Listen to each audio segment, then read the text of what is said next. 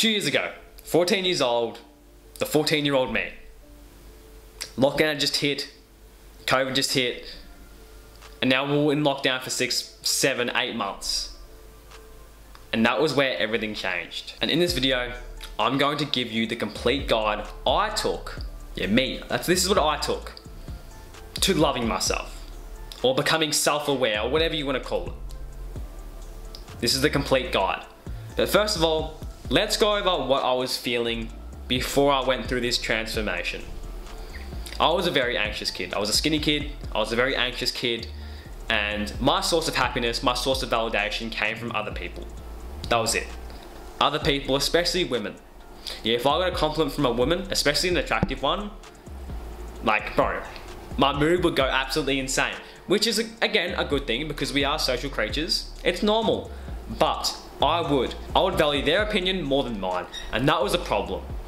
And I knew that I was not going to spend the rest of my life like that. So this is what I did to transform my mindset. Let's get straight into it.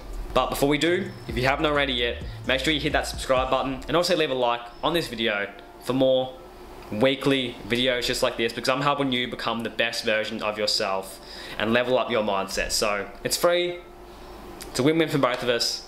But let's get straight into it. This guide is not long. It's very simple, but it's not always easy.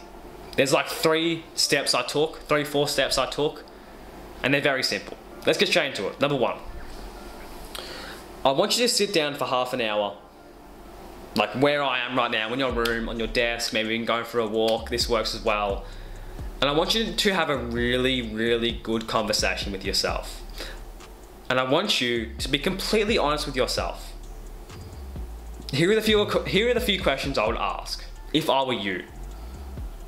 What do I want out of my life? Really dig deep.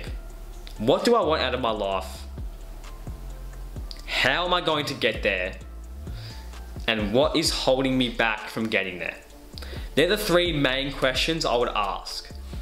But if you have a specific problem, ask questions about that specific problem. And be completely honest with yourself. Do not put a mask over your face. Yeah, it's going to hurt your ego when you be honest with yourself. Yeah, say you're addicted to pornography like I was. Yeah, the reason I watched porn was because I was an anxious kid and the only way I could get that instant hit of pleasure was from watching those dirty websites. That hurt me a bit. Yeah, my self-worth went way the fuck down. But it was needed. For more. Yeah, sacrificing the moment for the future. That's the fucking definition of it. And after this, I want you to write down your answers. Yeah, how do you feel about yourself? How do you really feel about yourself?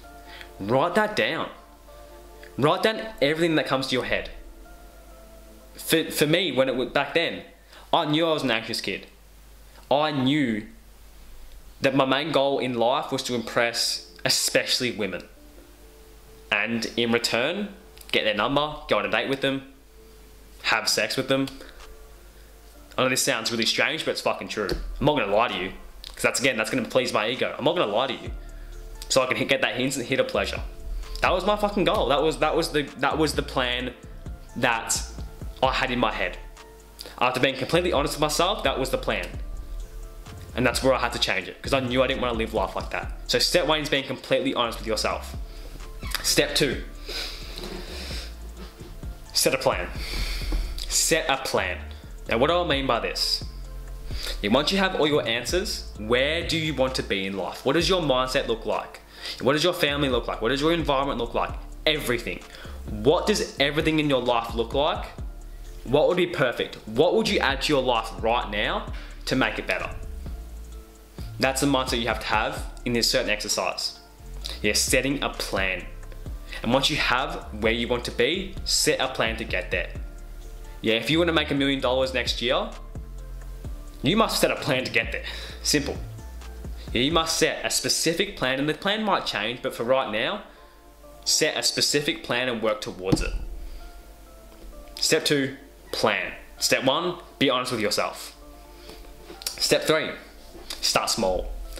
Now, when I started my self-improvement journey, I'll put this in quotation marks because everyone calls it a different thing. I'm just gonna call it that for now. or the journey to love myself or whatever, I started really small. Yeah, I was still watching pornography for 2 months on my self-improvement journey, but I started working out. That was it. That's all I did for 2 months, and it was probably a long period of time. It was probably too long, but all I did for 2 months was work out. That was it. And I naturally stopped watching pornography because I was focused on working out. But when I turned it into a main goal, I knew how to stop, so I did stop. That was the thing that was holding me back. So for 2 months straight, I ate right and I worked out. That was it. I didn't do any other habits I do now. I started small. I focused on the main goal, because my main goal was to get bigger for basketball, because I loved the game. Back then I used to want to play pro, and I was a skinny kid, so I had to get bigger. And also for my self-respect, for my self-worth. I wanted to look good. Simple, everyone does. So that was my main goal, and that's what I started with. And then 2 months down the line, I added meditation, cold showers to boost everything, to make my life 10 times better. That's when I added those habits, and that changed my life. Simple. I started very small. Yeah, I built my foundation, my main goal. I built the foundation, and I just added on from there. And guess what? Like, I'm so proud of myself I did that. I was so good at starting. I'm going to be completely honest with myself and you. I was very good at starting.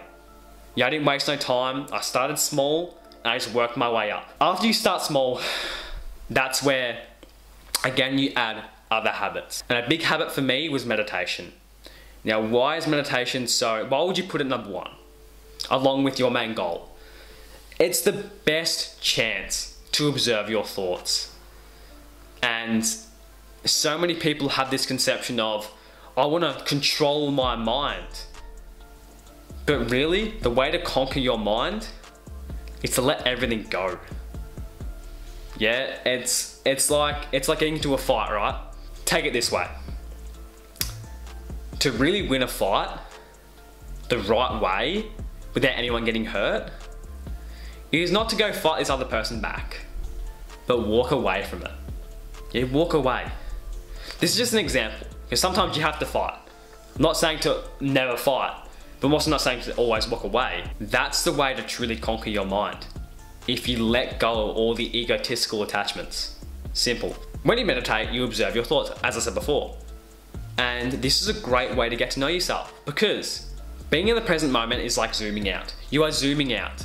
It's like you're looking upon yourself, and that's why I made a recent video about turning my life into a video game. Yeah, it's like I'm in third person mode.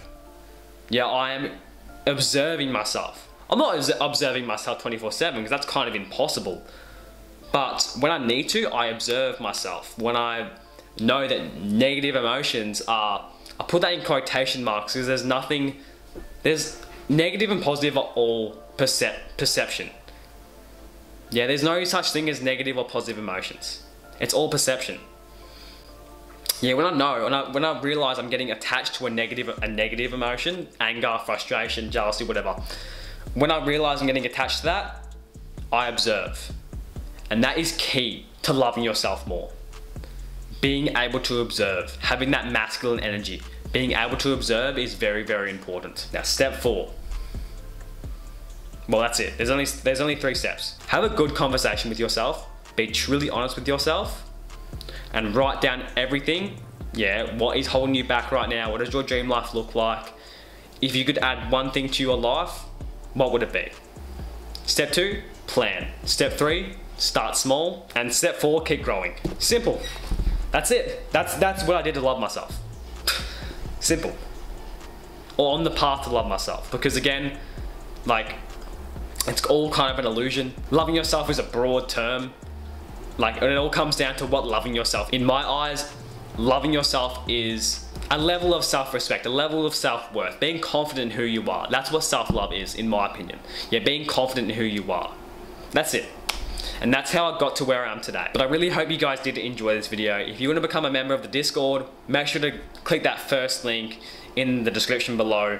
We're at just over 1,000 members right now, which is absolutely insane. The community is really amazing.